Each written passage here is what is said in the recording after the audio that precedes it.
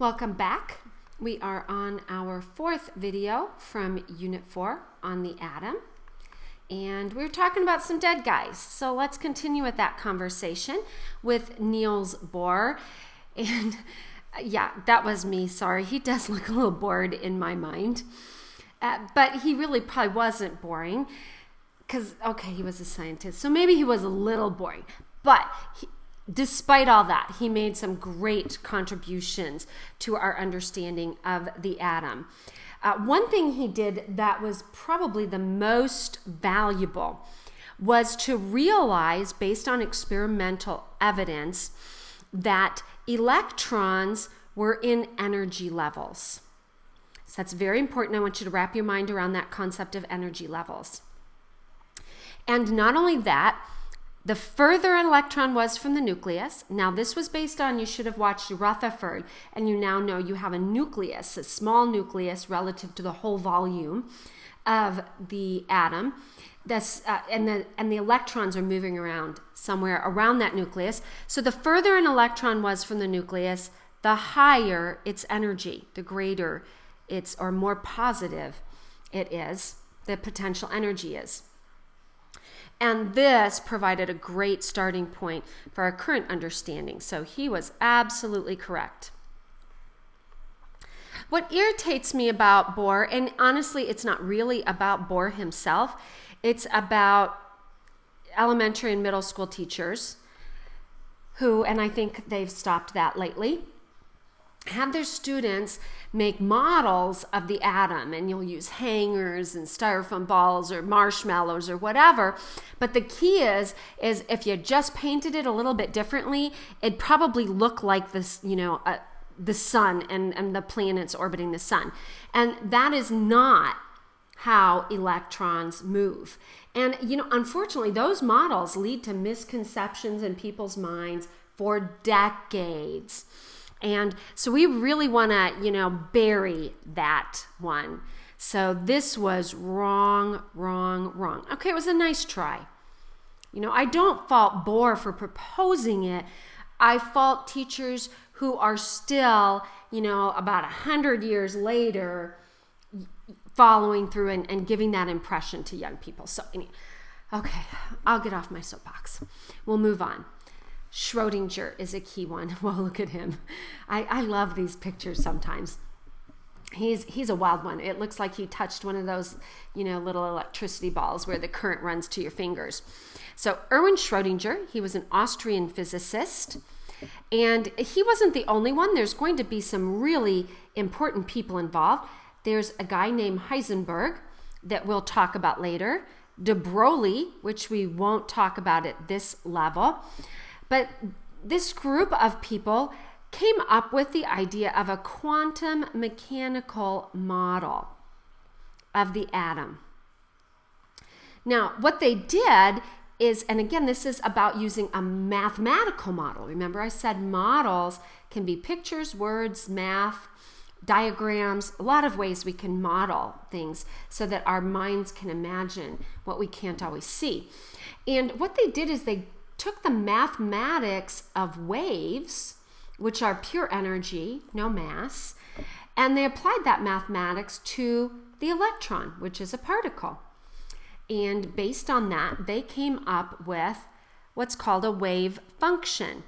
And we're going to talk a lot about that wave function. For now, what we want to look at is that the results were simply an ability to find the probability of finding an electron.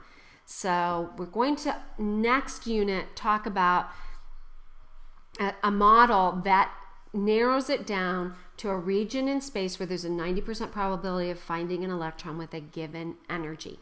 So we're going to come back to Schrodinger. His contribution was pretty significant in the grand scheme of things. Now, what we're going to do is move on and let's refresh your memory on the components of an atom. And again, there should be some clues in here. Your positively charged particle found in the nucleus is called a proton.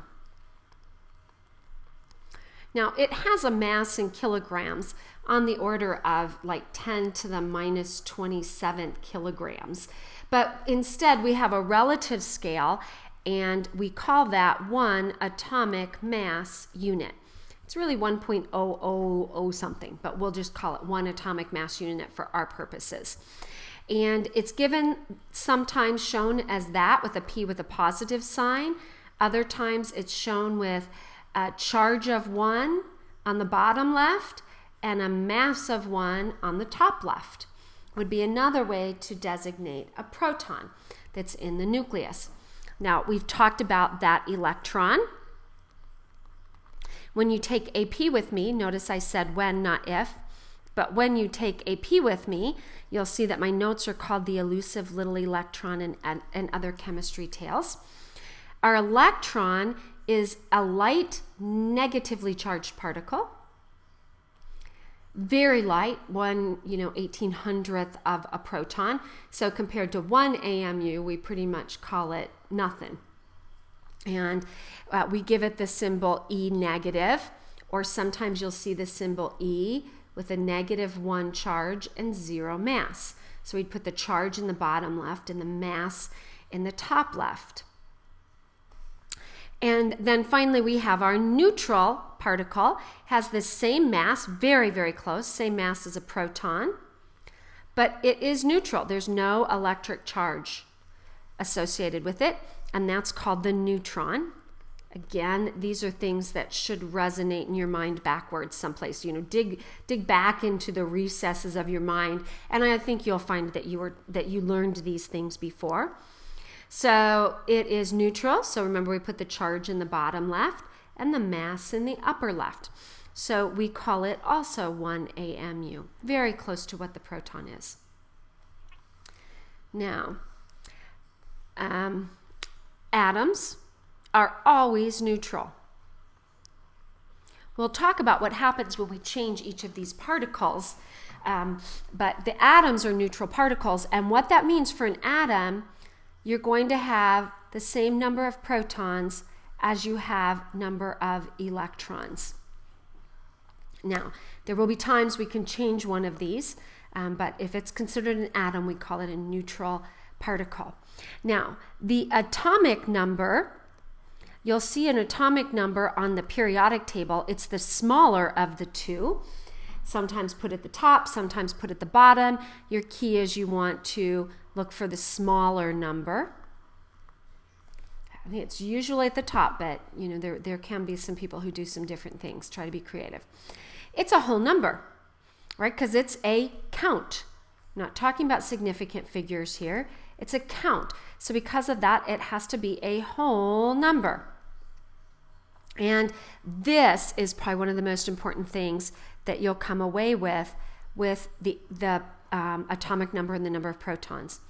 It is the number of protons represented by the atomic number that defines an element. In other words, if we change, that delta means change, if we change the number of protons, we are changing the nature of the element. And that only happens in nuclear decay or nuclear reactions. It's not always a decay, it can be a capture, but that's only nuclear reactions, and we'll see those much later in the year. Okay, now I want you to note something here. We're going to introduce two terms in this unit. The first term we're going to introduce is mass number. So the mass number is primarily a count. Now there is a subtle difference. It's not going to be an exact count like an atomic number, but it's the number of protons plus the number of your neutrons. So protons plus neutrons equals your mass number. And we will usually represent it as a whole number. It's in actuality, sometimes you'll see an isotope that you think is nitrogen 14, and we'll find out that it's 14.0018 or something like that. I just made that number up. But that's because, for a couple of reasons, but primarily because the proton and the neutron aren't really exactly 1. And so you'll sometimes be given this, but if not, and you see mass number, always simply add up your number of your neutrons plus your number of your protons. And that's going to be distinguished from the concept of atomic mass. And I want you to hold off on that. The atomic mass is what's on the periodic table. Now, if you notice on the periodic table, a large number of these have masses that are nowhere near a whole number. You know, if you're given a number like this, it's going to be pretty darn close to a whole number. But if you look on the periodic table, look at iron, for example. Iron's 55.85. That's nowhere near a whole number. And that's because it's the atomic mass that's on the periodic table, and there is a difference between atomic mass and mass number. They're not the same thing. And so we're going to move into that in our next set of videos as we start addressing what happens when we change the number of electrons, what happens when we change our number of protons.